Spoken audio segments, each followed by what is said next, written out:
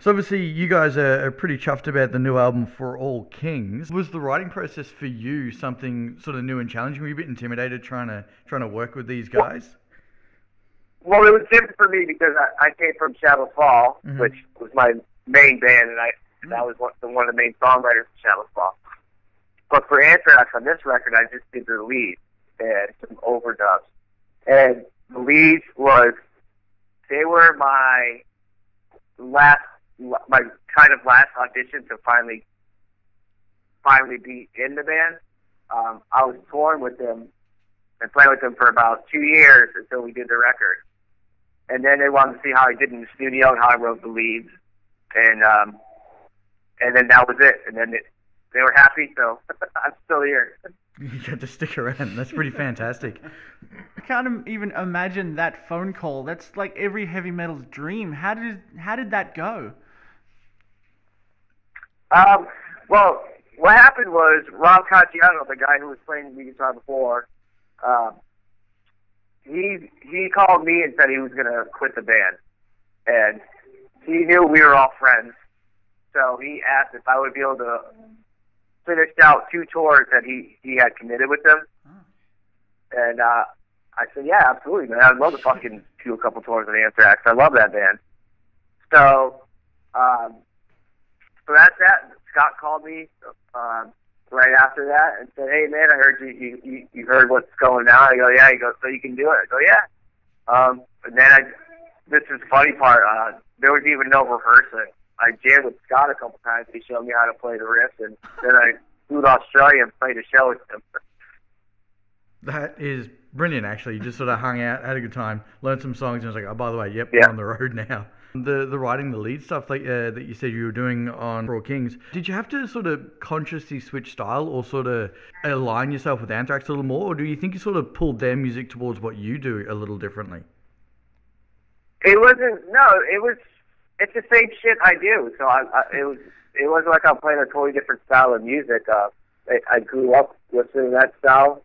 They were an influence on me growing up. So I just did what I do, and then they just kind of like would be like, oh yeah, maybe do like the way I did the solos was they would give me the song, and then I would go demo it out, send it to Charlie, and then if Charlie was cool with it, he'd be like, yeah, that's great. And then he'd send it to the rest of the guys, and if they were cool with it, that was done.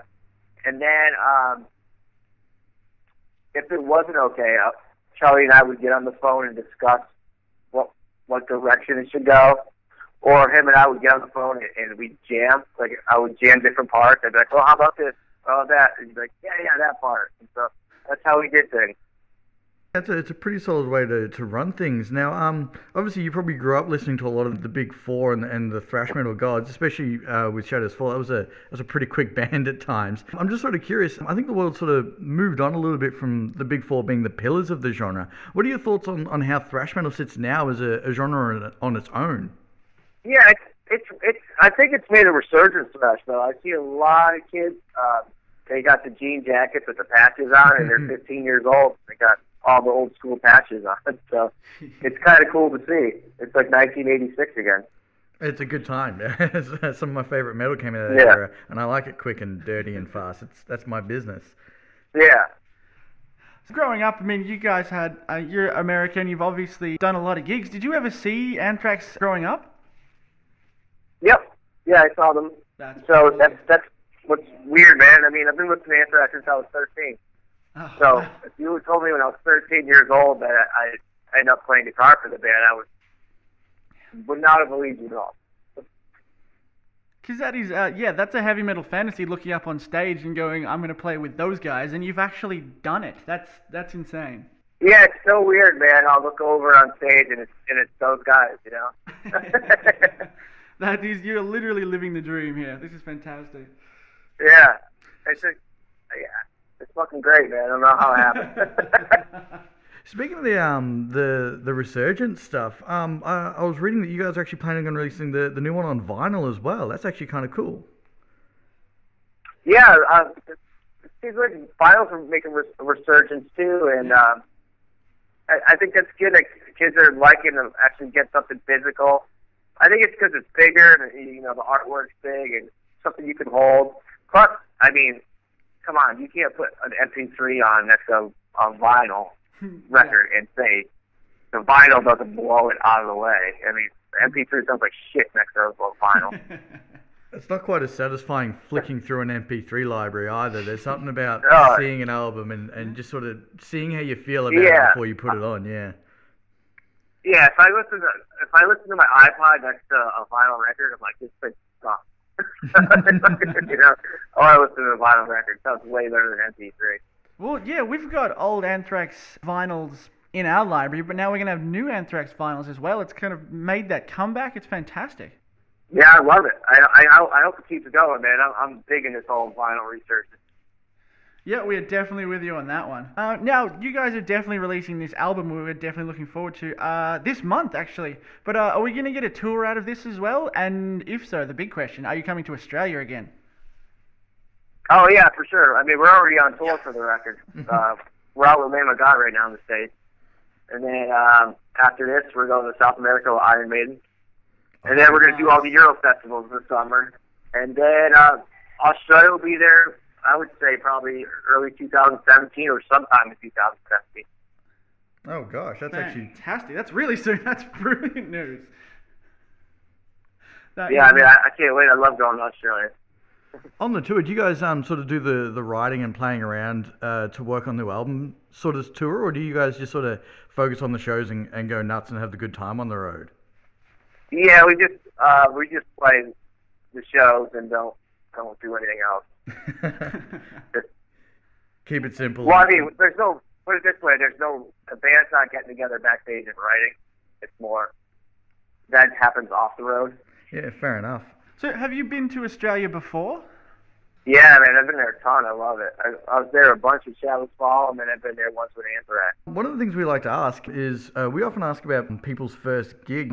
For yourself, that's actually a little more complicated for us, because obviously there'd be your first Anthrax gig, and there'd also be way back in the day when you first got on stage. So I'd be curious about sort of both of those. Do you remember the first time you got on stage with Anthrax and what that moment was like for you? Yeah, it was somewhere in Australia. We were doing the Soundwave Festival, and it was. Oh wow! We did a club date before. I can't remember the city, but oh man, I was a wreck backstage. I was so nervous. I had to take like 105 pisses before we went on stage. I was so nervous. Kept going to the bathroom. I was like, but yeah, I was so nervous, and then it was just like as soon as it kicked in, we started playing, and it went away. But up to that, like the whole thing of flying there and getting ready, it was pretty nerve-wracking. It's a big trip, yeah. I was kind of curious, how was the sort of Anthrax Legion's reaction when you sort of stepped in? Was it all pretty accepting? Were they keen to see what you were going to bring? I've been lucky, man. Like everyone's been super cool to me. All the fans have been super nice to me, and said I've been doing a good job. So I got lucky. And like I said, I'm sure there's people out there who can't stand me, but you know, I haven't been hit with anything on stage, or if they throw shit, they miss. So so far so good. All right, now how does that sort of that first Anthrax gig compare to the first time you would have gotten on stage way back when you were a younger man, sort of starting out as a musician? Do you remember the first time you ever actually got up and performed? Yeah, I was 14 and I played a local club. Wow. I guess I was less nervous when I was a kid because I didn't really care.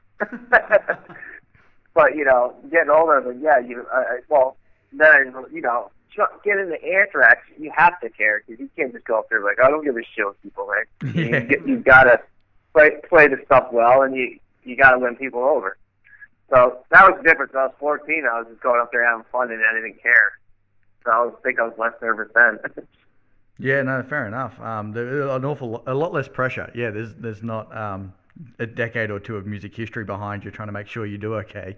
So that's looking back. Looking forward, what are you sort of hoping to accomplish here with Anthrax? Obviously, coming in kind of late-ish on this album, you contributed your leads and things like that, but is there something specific you'd like to bring to these guys, or something you'd sort of like to add to Anthrax and the legacy that they have? I would love to just stay with them and hopefully, you know, be able to add some of my riffs into the band someday. I think I've got stuff that would work pretty awesome with them. So hopefully someday I'll be able to get in the room and jam with those guys and have them listen to some of my stuff. That'd be pretty amazing. Now, you've got a decent background going on, several bands behind you. Is the emphasis here on Anthrax, or are you planning on doing other stuff with other bands as well?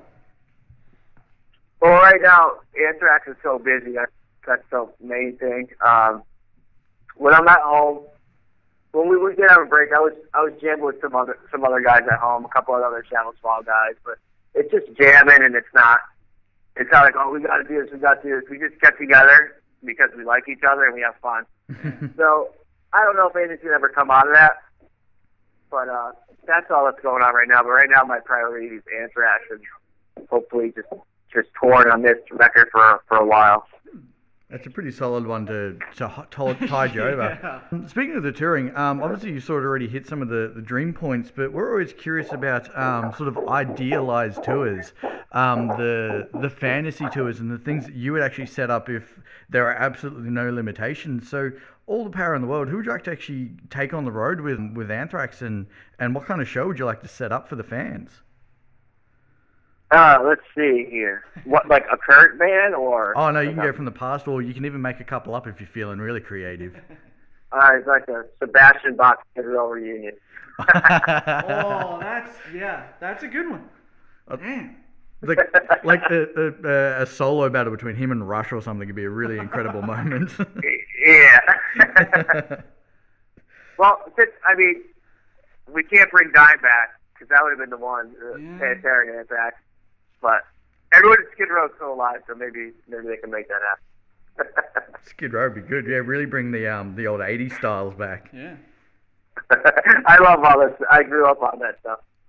It'd be you'd have a dress code right at the door. No denim, no patches, no entry.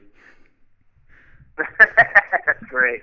But I got to tour with pretty much a lot of the bands. Of course, Metallica would be one too. To go on tour with Metallica would be amazing. But between the playing with Shadows Fall and Anthrax, I've toured with mostly or played shows with all my heroes. So actually, that question's like Skid Row and Sebastian Bach's probably one of the only bands that I haven't got to share a festival with or done a tour with. If you got Sebastian, you might almost be able to make it on his reality show as well. That short-lived thing that he did for a bit there. Yeah. Slave to the grind all the way through, man. Front to back. That's amazing. Oh. So, picking up the guitar at a really, really early age, was there ever the idea to play with Anthrax, or were you, going to play with everyone, or, everyone has the dream?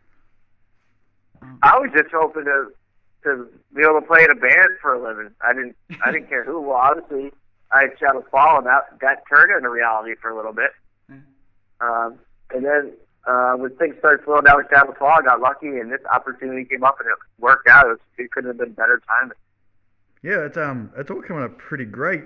But yeah, you guys are releasing the album For All Kings very, very soon. We're definitely looking forward to that, and hopefully we will see you guys on tour in Australia very soon as well.